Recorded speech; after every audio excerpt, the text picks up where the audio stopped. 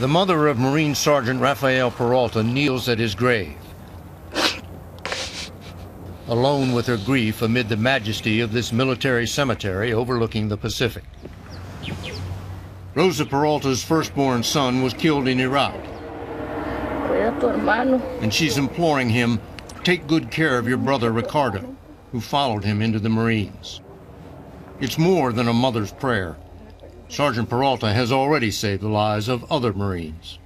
There's no doubt in my mind there would have been several of us that wouldn't be here right now if he wouldn't have done that. Sergeant Nick Jones's squad was clearing a house during the Battle of Fallujah. He and Peralta were standing next to each other when insurgents opened fire at point-blank range. They were just spraying and praying, shooting as many rounds as they could, trying to hit anything that came through the door. And it just happened to be us standing there.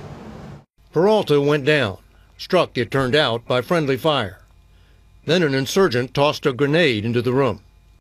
And landed right next to him, almost right next to his head. Before it even came to a stop, I just saw his arm move up and he grabbed it and just scooped it underneath his body.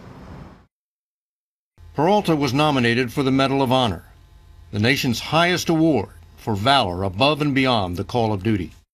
That's what separates him from me. My initial reaction was turn my body away from it, and his reaction was to pull it underneath his body and lay down on top of it. The Medal of Honor is the highest award for bravery a president can bestow. In 10 years of fighting in both Iraq and Afghanistan, only 8 Medals of Honor have been awarded. Compare that to Vietnam, the last war of comparable length, memorialized here at the Vietnam Wall. In the 10 years of Vietnam, 247 Medals of Honor were awarded. There is a huge gap, and it needs to be fixed.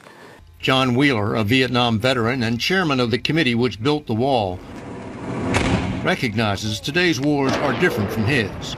But even so, the gap is so big, it speaks for itself. Maybe we're just not being brutally honest about it. Maybe these wars just aren't up to it the way World War II was, Vietnam was. You know, the infantry fight up close doesn't change over time.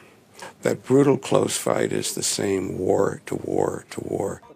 In Iraq and Afghanistan, the enemy frequently attacks with remote-controlled roadside bombs. As a result, the Pentagon says, there's not as much soldier-against-soldier fighting.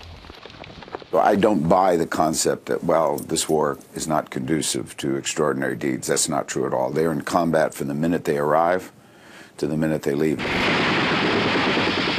Paul Bucha received the Medal of Honor in Vietnam for leading his company against a much larger enemy force in a 3-day battle in which he single-handedly took out a machine gun nest. In case you think the medal is about glory, look at him weeping in the aftermath of the battle. He has just seen the bodies of his men. And I still don't believe I deserve the Medal of Honor. I have 10 men on this black shiny wall here in Washington, D.C., who promised me they would trust me. In exchange, I promised I would bring them home. I didn't. As for the bravery he displayed that day, I doubt that there's one Medal of Honor recipient who would say he was doing anything other than his job. It sounds like you almost don't have a choice in the matter. I think that's actually true. Did Rafael Peralta have a choice? He had been shot in the head, creating an element of doubt he could have deliberately reached for that grenade. Despite sworn eyewitness accounts from Jones and 4 other Marines, an autopsy found Peralta's head wound was nearly instantly fatal, and he could not have executed any meaningful motions. After a 5-member panel reviewed the forensic evidence, Peralta was denied the Medal of Honor. I would love for one of those people to talk to me. They never questioned you? No.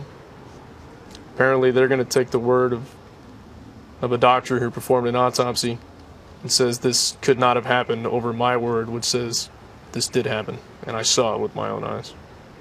I do not believe that scientists can discern with certainty what occurs at the moment or just before the moment of death. I have seen such extraordinary things from men in combat that my reaction would be, it's impossible, only to realize it occurred. As far as Buca is concerned, to deny Peralta or anyone else the Medal of Honor solely on the basis of forensics flies in the face of what it stands for. That's what it says, above and beyond the call of duty, extraordinary, which means it should defy some of the logic of objectivity. Peralta was awarded the second highest medal, the Navy Cross. That citation reads, "Without hesitation and with complete disregard for his own personal safety, Sergeant Peralta reached out and pulled the grenade to his body, absorbing the brunt of the blast and shielding fellow Marines only feet away." Exactly the same action for which he was denied the Medal of Honor. Rosa Peralta can't bring herself to accept the Navy Cross, and perhaps no medal could ease her pain. But the Medal of Honor resonates far beyond any one person. We need Medal of Honor recipients. It's important to the nation. It's important even more to the troops who participate in the war. It's not only validation, but it's a recognition that among this group of soldiers, there have been deeds and acts which are above and beyond the call of duty. There may be a shortage of Medals of Honor for Iraq and Afghanistan, but Sergeant Rafael Peralta is proof there is no shortage of valor. He went toe-to-toe with the enemy, and he saved our lives.